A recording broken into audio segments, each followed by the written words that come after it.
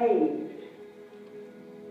Because the day I went to work was just about like today. It had been pouring down rain and I got stuck. And they sent a truck to pick me up. I went to work in October '43, and it was in kind of early '44 before I got sick. My entire time out there was on line 3, and we assembled in addition to the 105s, we assembled 155 howitzers. Well, I was, 19 years old, and I was living on a farm, and I just wanted some money. Everybody wanted to work on the arsenal, but some people were scared. My first job, they fill in these things with the powder, and we had to wipe them off.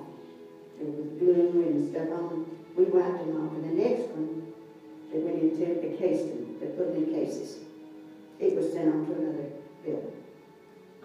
And that was my first job. We worked all holidays. We didn't have a holiday off. And like if Abby had come in for Christmas, then I would try to help her get off Christmas and vice versa. And there's people on either side of a table. They throw those things scare me to death because I knew they should be more careful, not make them explode. I spray painted the shells. That's all I did. But you know, that was my job. But then it was changed to grenades, you know, and different things. But the first one in 431, I think was going. I was spray painting the shells as they came down the assembly line. To just be frank with you, we were all scared most of the time anyway, because we knew what we were working with and from, you know. We were making shells and all that kind of stuff. Grenades.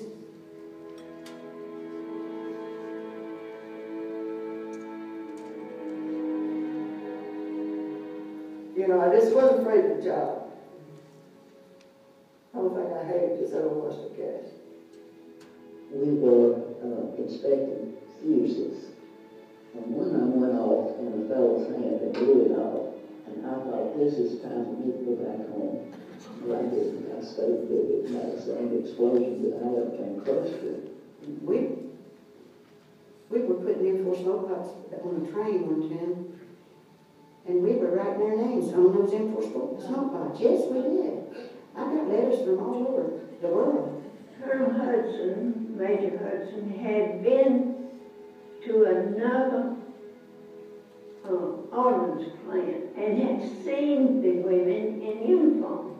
And he came back and asked me what I thought, asked Cleo and me what we thought about it. We thought it was a great idea because, you know, it just helped you so much money-wise.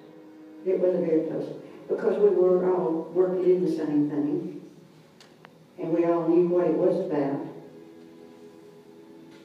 And at that time, most of our boyfriends and everything were over there. And that was bad. But I liked out there because I fell in love. I just loved the people, you know, that I was working with. Well, that was a big accomplishment to meet all those people and to know them. And then have friendship with them, and some of us still do. And we had such a good time. We had a good time. I had a great group, even though they were all different, but everybody blended in, but we had a good time. We really did. Well, I had a hand in the Wardino